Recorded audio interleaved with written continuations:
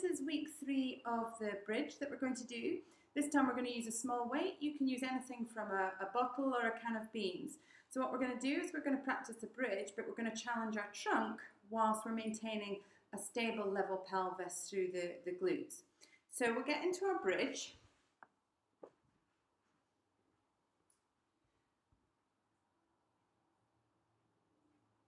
We're going to just take the weight up into our hands and we're going to perform the bridge, and then we're going to take the weight out to one side, lift it back, swap hands and take it out to the other side. The aim of this is to maintain that level pelvis as the weight comes out to the side.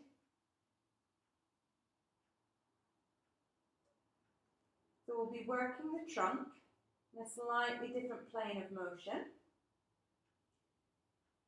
but also making the gluteal muscles work a little bit harder to maintain that stability around the pelvis.